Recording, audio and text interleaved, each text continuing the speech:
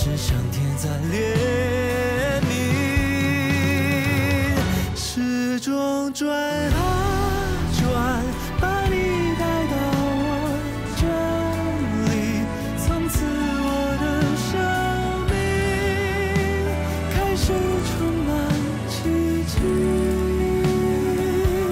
缘分转啊转，把我带到你那里，一档档接的题，辗转轮回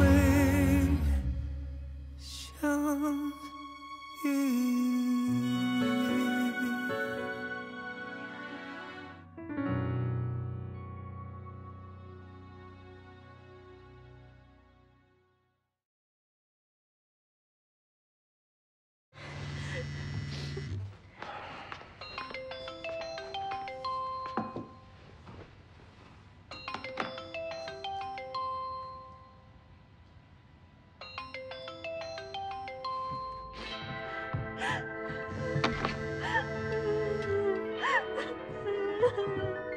坐。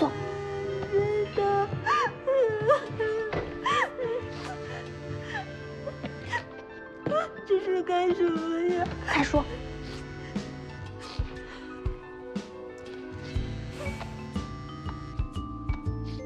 谭教授，这么晚还不休息吗？第3期的主题还没有出来吧？忙什么呢？就是因为主题还没定，所以要加班啊，真的好忙哦。我明天聊好吗？你个死女人的扰，你个刀！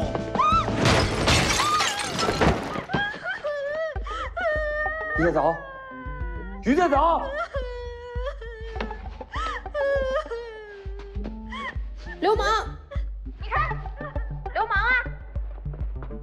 我见义勇为，好人来的。立刻报警！站在那儿什么都不许干，也不许动，我马上就到，听见没有？报警！报警啊！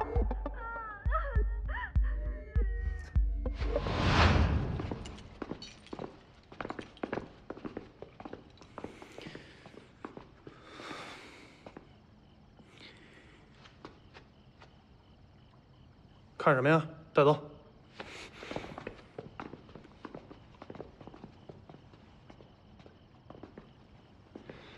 你也告诉小姑娘，遇到这种事儿一定要马上报警。她涉嫌强制猥亵妇女罪，证据充分是可以入刑的。当然，我们能理解她现在的心情。坐一下吧。但这种犯罪嫌疑人善于从精神上胁迫受害者，他越是怕被别人知道，没事，越是容易受到控制。到头来，他们只会变本加厉。还有，他说是男朋友就是男朋友了。这大街上、火车站，装亲爹的、男朋友的、装丈夫的，什么样的都有，一定要加强警惕。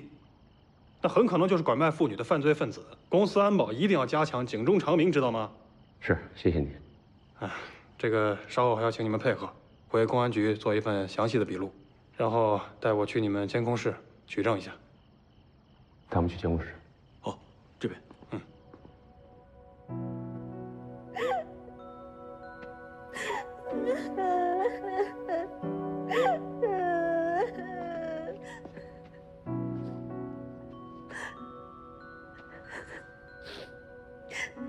舒小姐，以后再遇到这样的事情，早点告诉我们，千万不要自己一个人承担。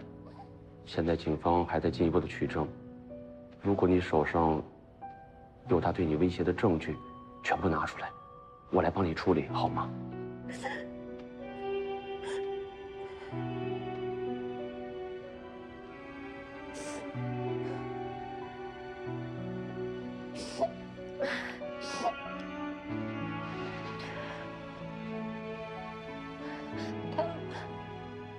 他给我发过一些照片，还在我手机里。我也不知道他是怎么知道我的地址的。对不起，我真没想过他会找来。哎，好。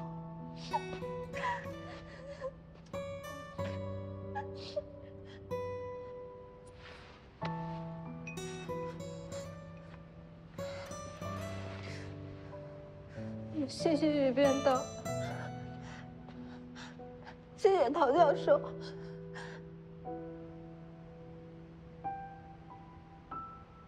你的衣服真有特色。啊？我知道下期拍什么了。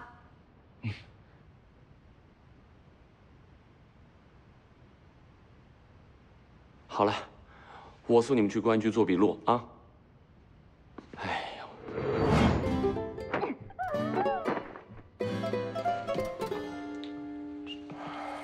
骗我！给熟人放1个星期的假，然后把现在的保安换掉，再多加几名。我不想这样的事情再发生了。该换呀。对了，这件事情只有你和我知道，不许告诉任何人，以免引起不必要的麻烦。这事儿发生这么突然，是不是让于编导也休息几天啊？你看他像受惊过度需要休息的样子吗？也是。进。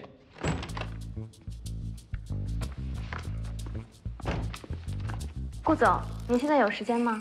没有。就耽误您5分钟，我想聊一下后面的策划。医院去了吗？医院。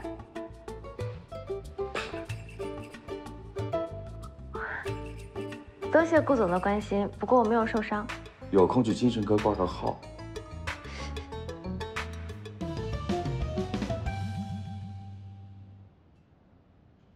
任何女性遇到昨天晚上的问题，第一时间应该报警，而不是贸然去对抗一个成年的男性。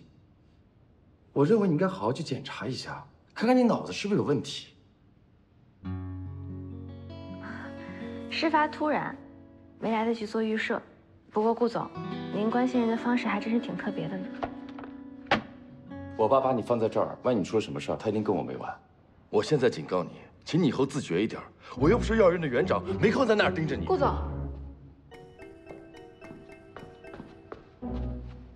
我知道做什么选题了，服饰，清代宫廷女性服饰。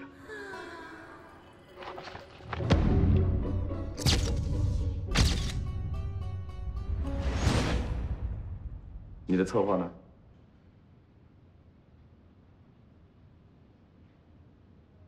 于编导也有新创意啊，不如说出来听听。没事儿，我还没想好。顾总，那我先出去了。这没想好怎么就来了？顾总，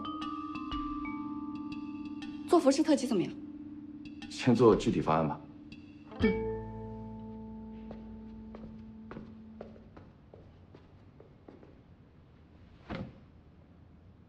芙蓉，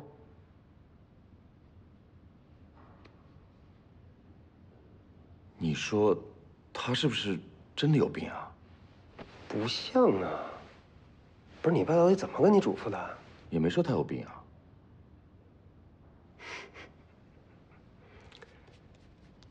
哎呀，不好办呐。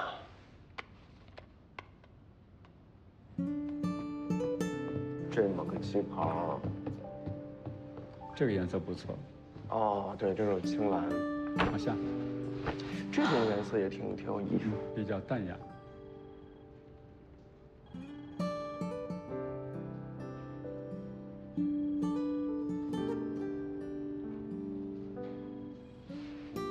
下一张。这个就有点老气，对吧？这应该像是民国的那种感觉。对。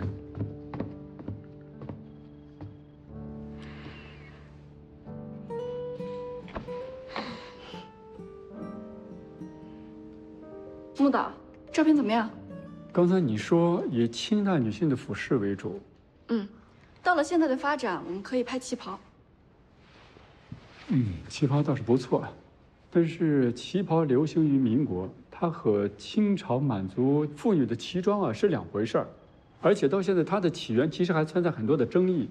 我们不能讲这些没有定论的东西，我们的立足点应该放在宣扬中华传统的技艺上。你看这张。这就是典型的苏绣技法，平金银绣，装花纱夹袍，就很华美。我们可以去南京的云景研究所拍摄素材，这样的话就能避开所有的争议点。木导，你这身衣服穿几天了呀？不换呀？你这颜色也配得太土了呀！还有啊，你天天就是戴一帽子，你是不洗头啊？我少白头行吗？汪大小姐，能不能别主动挑衅啊？我是想借此告诉你，观众的意见固然重要，但是自我表达的权利和主张更加重要。再说了，如果我们有错，我们就拿出来讨论一下，这才是专业的态度。哎，王姐，这点我同意。你话怎么那么多呀？我觉得不见得。我们节目的特色就是通过文物引出中华传统的技艺，而不是通过什么华丽的事物博得大家的眼球。旗袍呢，只是个载体，旗袍所体现的镶嵌滚荡，还有那些奢华精美的刺绣缂丝，不正是你口中说的中华工艺的体现吗？审美的偏狭是智力的缺陷。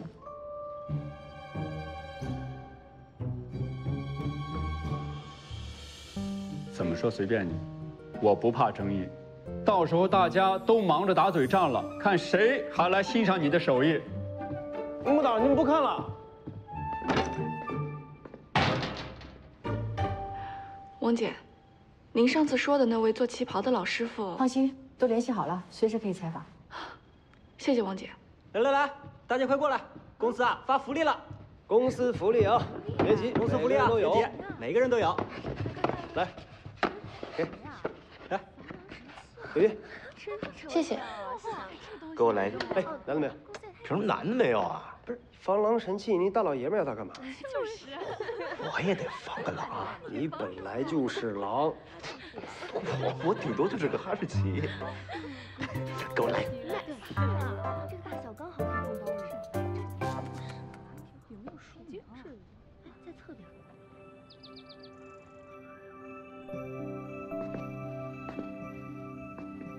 这件吉服袍是清代皇帝后妃的礼服，通常用于重要的节庆穿戴。我们可以看到，这部位的龙、彩云、海水等纹样，用的都是历史悠久的苏绣技艺。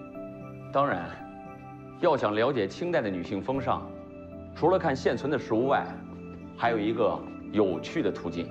康熙中期，美人画从江南传入宫中，康熙、雍正、乾隆3位皇帝都是美人图的爱好者。最有趣的是，雍正帝的12美人图，画中的美人一律身着汉服。看，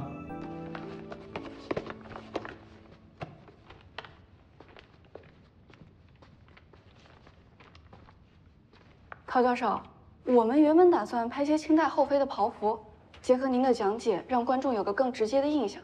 您刚刚说的12美人图都是汉服美人，而非旗装，跟咱们之前商定的主题脱节了。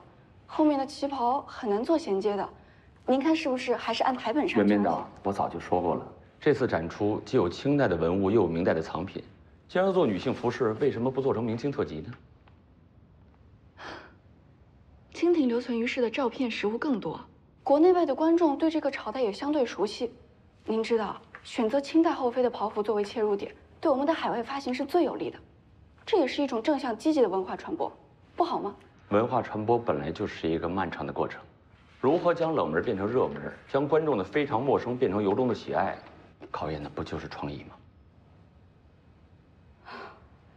是，陶教授，您的意见我听明白了。我早就打算做明代文物特辑，只不过这一期先讲旗装可以吗？您帮我个忙，还是按我原先准备的文物脉络介绍。下一个是酱色绸绣花蝶纹场衣。是的。开始吧。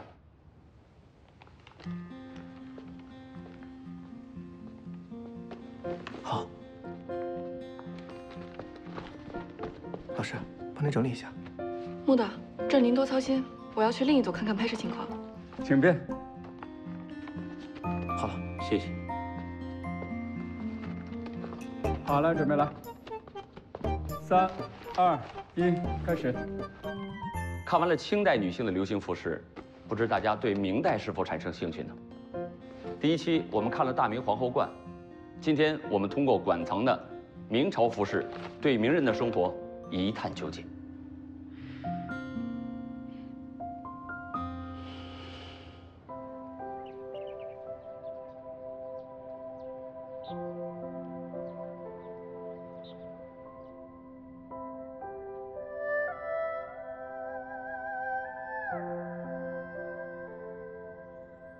刘师傅，哎，刘师傅，哎，您坐这儿就行。啊，好。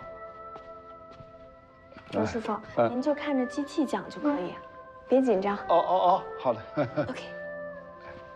是这样，刘师傅，咱们先简单的做个采访，您就对着机器说啊，就跟他交流，跟他说话，想聊什么聊什么，想说什么说什么。好。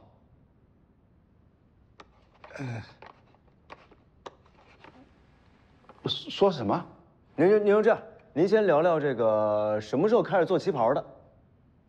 哎，那我14岁做学徒，有60多年了。稍等，还没开机。开机啊！你看我就这样啊，就这样，刘师傅。好的。 3、2、1，开始。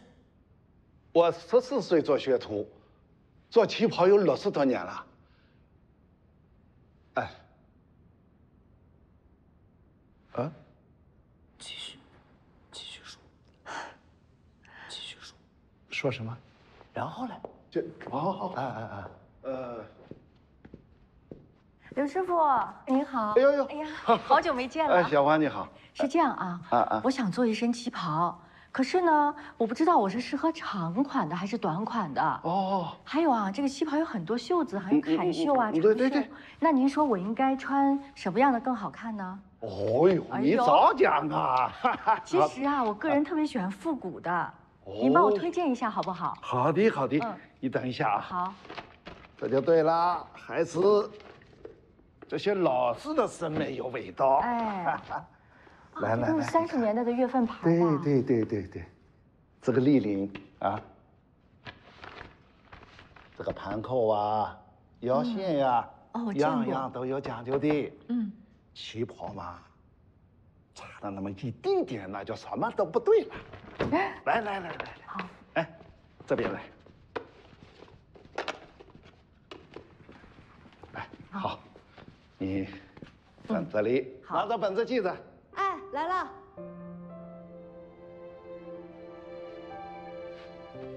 中国的旗袍，为了凸显女性的美好身段，展现含蓄优雅的东方美，在定制的初始，最讲究分寸2字。颈、肩、袖、胸、腰，对人体36个部位的测量，依靠的不仅是手中的皮尺。更多考验的是旗袍师傅的眼力。一件旗袍做得好坏，尺寸最重要。师傅在已有的尺寸上放多少，更考验师傅的眼光与审美。面料定型，为避免真丝面料水洗后的收缩变形，保证穿着的舒适度，裁剪开始前，需对面料进行简单的定型处理，将清水喷洒在面里料的反面，同时轻轻卷起面料，经短暂的放置，面料充分吸水收缩后，再进行整熨。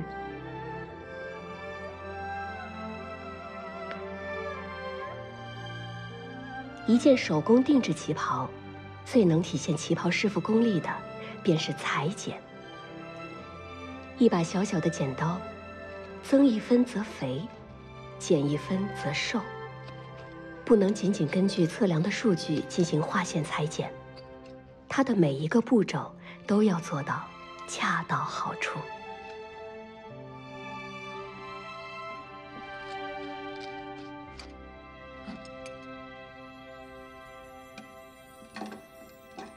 好了，大功告成啊！哎。你看，哎呀 ，OK。刘师傅，您歇口气，喝口水。好的啊。好，多歇会儿，小鱼呢？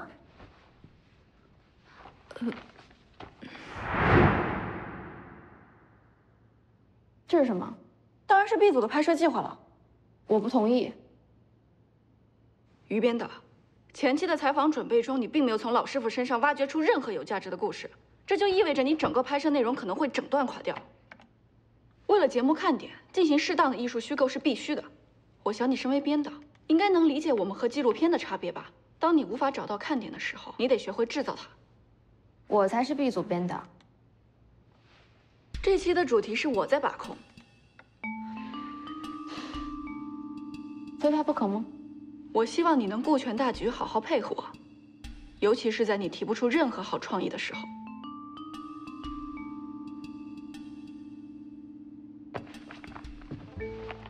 好，那你自己拍吧。王姐，这次 A、B 两组都是由佳人姐统筹，但是现在她人还在苏博，那边可能会有点问题，但是她解决完就会赶过来。行，我知道了，歇会儿吧。好。我带他们去参观娘娘墓出土的女金棺，他们也不感兴趣，就盯着清宫后妃的服饰猛拍。他们要的是美丽夺目的旗袍，真正的目的啊是讨好女性观众。这我都看出来了，你还能没看出来？陶教授，那我先走了，辛苦了。陶教授，可以跟你聊聊吗？袁编导，进了苏博就要拍出苏博的特色，苏州独特的园林式建筑，巧夺天工的缂丝和苏绣技艺，独具风雅的明式家具，还有上至远古下至明清的历代文物，你们都有好好拍了吗？陶教授，观众要看文物可以进博物馆，他们要了解工艺流程可以去看纪录片，可是节目还是得有可看性的。您拍苏州园林、拍明式家具、拍墓葬出土的文物，那些画面能比拍旗装和首饰更漂亮吗？节目要点击率、要话题度，要对投资方、广告商负责任，我非常理解。但是进了博物馆拍摄，就必须要尊重这里的文物和历史，尽量在文化价值和娱乐价值之间找寻平衡。一味迎合观众的审美取向，最终会被观众的需求绑架。等你没了鲜明的节目特色，第一个抛弃你的也是观众。陶教授，言尽于此，请你自己斟酌。今天该配合的我已经拍完了，再会。陶教授，陶教授。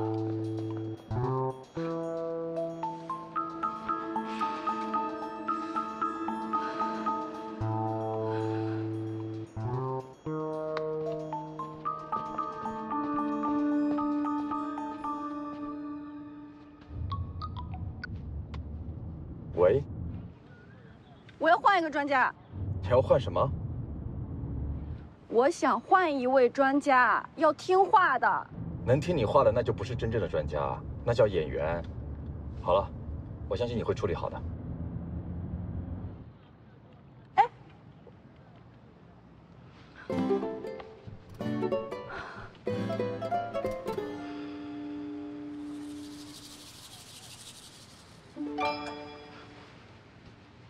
我这出戏有演员就够了。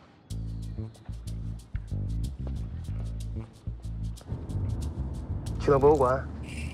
不，去 B 组。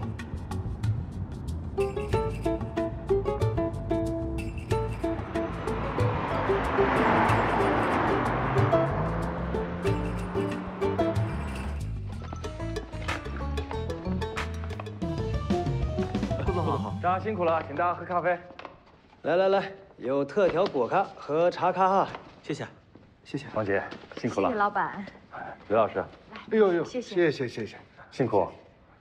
王姐，拍摄还顺利吗？啊，顺利呀，画面拍得特别美，回头您自己看回放哈。特调果咖还是茶咖？茶咖。好，谢谢。于在藻呢？他，不是你们编导呢？怎么不在现场啊？他现在就算人死了埋了，也给我挖出来。给我打电话去。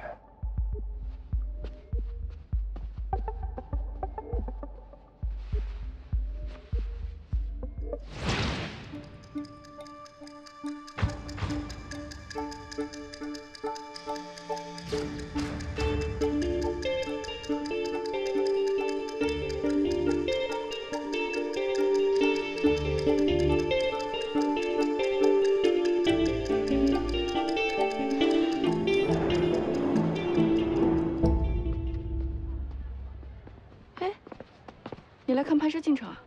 怎么我刚来你就要走啊？我下午4点有个会。你等会儿，这不还早呢吗？还有时间，一起进去看看。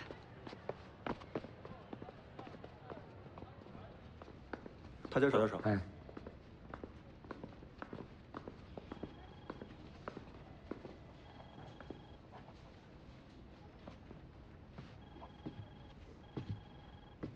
芙蓉，你怎么来了？陶教授，公司给我放了1周的假，可我在家实在睡不着。有任何需要帮助的，请一定告诉我们。谢谢陶教授。您是来找顾总的吗？不是。哦，我来的时候他们已经出发了，于编导应该在旗袍工作室拍摄。我刚刚给谢瑶打过电话，于在藻不在拍摄现场。啊？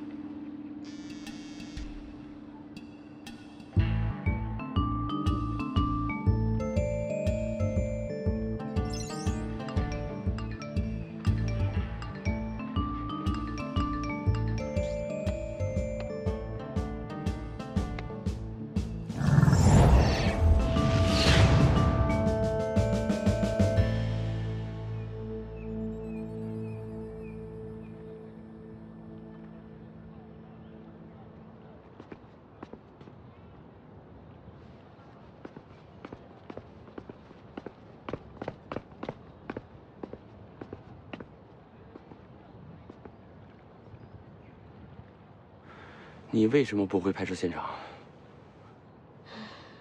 交不出答案，空坐在考场有什么用？你在这里坐多久了？3个小时。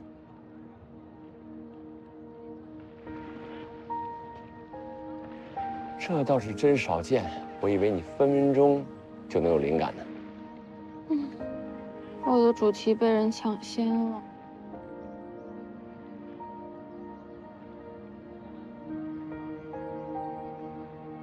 这说明上天在提醒你会有比西装旗袍更好的创意啊！这次的主题是服饰，要与展会相关。你是让我做明代服饰，就跟袁家英打擂台赛吗？是雅会。中国只有明清服饰吗？那这次展会还会展览其他朝代的女性服饰吗？你让我怎么办啊？那这件事你得自己考虑。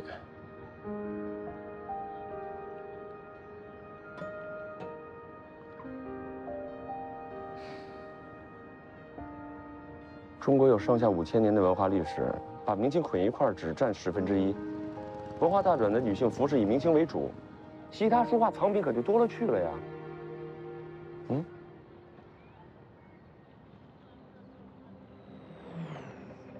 咱俩一块儿拍照。行，来，你看，你给我拍照。行，你给我来一张。来来来，来，我再给你拍张啊。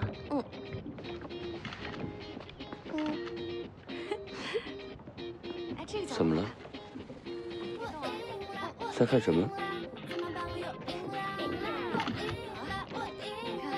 我知道了，我知道了，我知道了。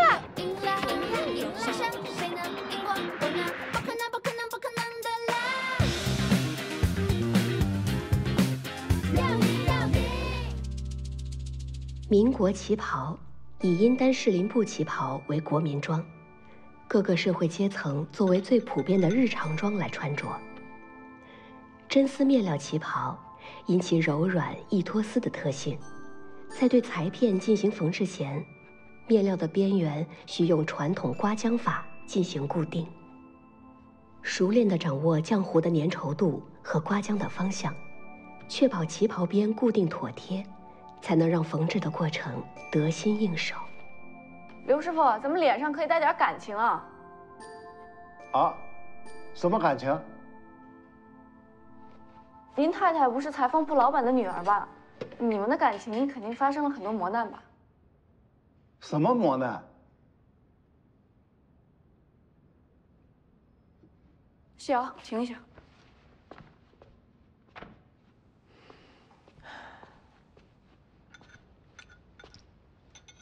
刘师傅啊，您说过家里都没人了，一日三餐不济才来做学徒的。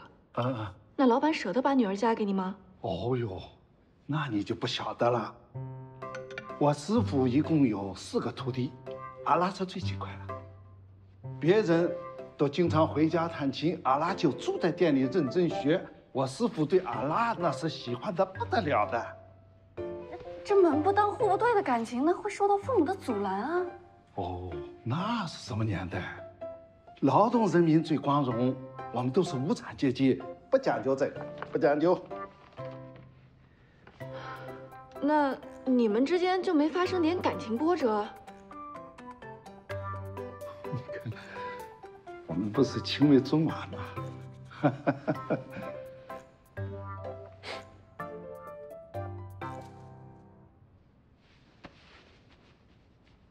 您看是这样啊，我们的拍摄呢会补一段你们的感情故事，就比如说你们2个人谈恋爱的时候受到父母的阻拦了，然后无奈决定私奔。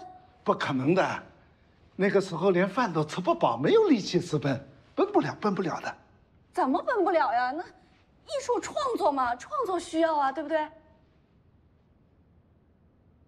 哦，你是讲编故事是吧？啊。哦，不来塞，阿拉编不了的，编不了。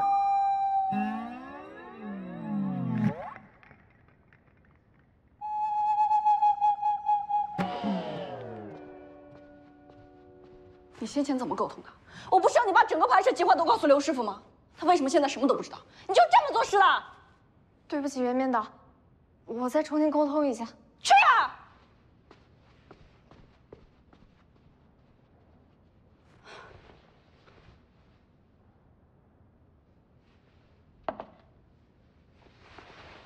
佳音，过来一下。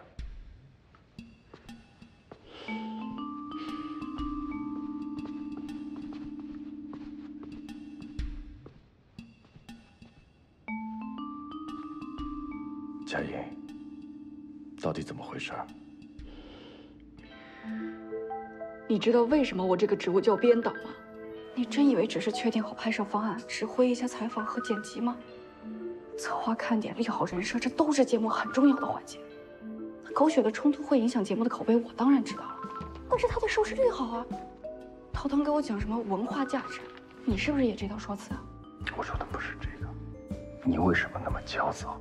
我没有啊。你有不有？难道我心里不清楚吗？佳音，收视率我自己会看着办，我也不反对你戏剧构思，但是我希望你能冷静下来，好好想一想，你现在在干什么？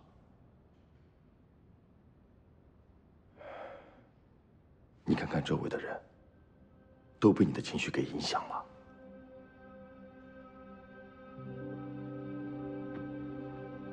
再加一点内容，这样整体会更丰富一些。哦，就是内容不变的。加一点。我明白。好的，你放心，我配合。好，谢谢您配合。好。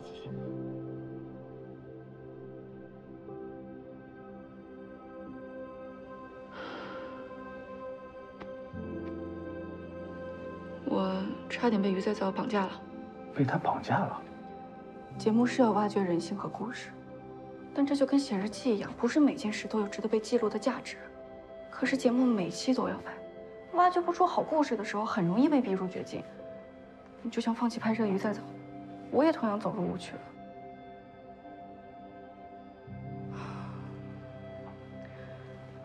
放心吧，我会处理好的。我相信你。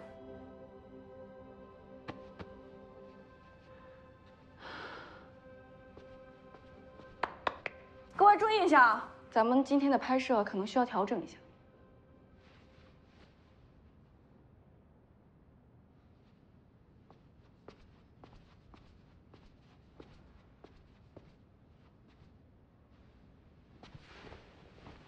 到目前为止，您和刘师傅打交道是最深的，我想征求一下您的意见，咱们的拍摄计划要怎么调整？终于想起我来了。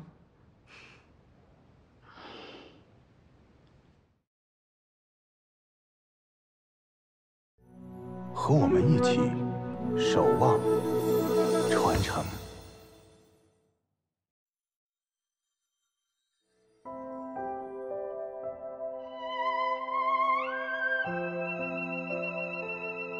海派旗袍的美在于流畅娉体，穿着者在尽力与行走之时都可呈现出与自身气质相得益彰的韵律，这是女人身上流动的气韵。所以说旗袍一定要定制，而且必须要用手工。我们呢，实际上是在上世纪90年代，差不多是95年开始，跟几个老先生一起，就是他们从工艺美术公司退休了，还有从上海戏剧服装厂退休了之后呢，想做一些事情，就拉上我一起，我们开始做一些出口旗袍。98年碰到了楚鸿生先生，那一年他已经80岁了。那么老先生就讲要做好的旗袍，要做高级定制的旗袍。这句话一下子点醒了我，在我一再邀请下，再次出山，重开山门，把海派旗袍传承下去。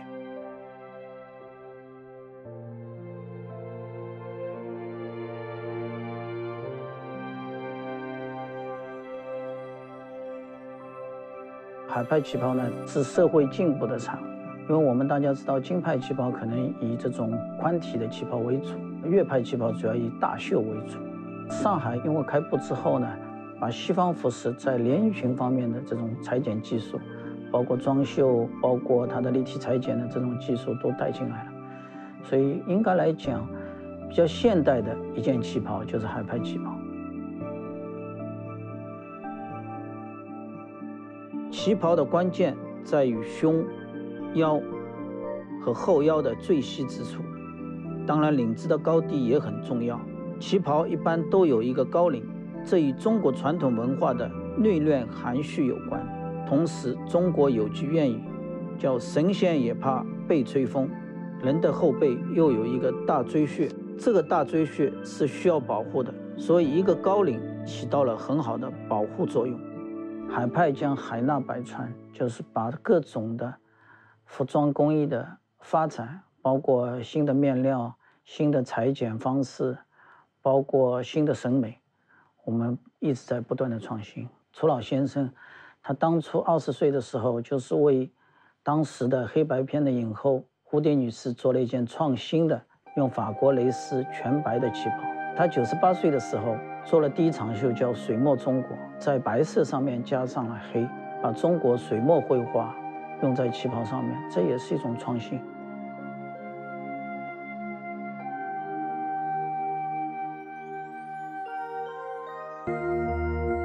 旗袍一定要有当代性，作为中国式的连衣裙、晚礼服，要符合城市审美。现在很多年轻人都喜欢旗袍，他们觉得这是一种时尚。时尚不是凭空而来的，我们要学习传统，继承传统，在传统的文化营养中创造今天的时尚。如果今天的时尚成功，那就是明天的经典。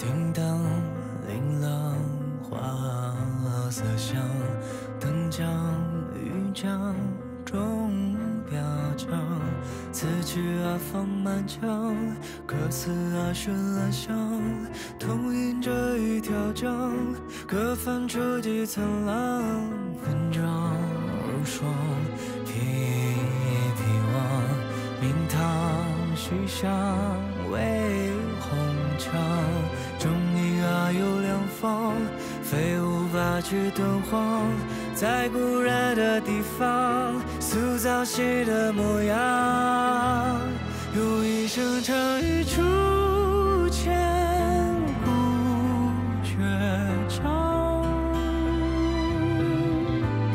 让专注将灭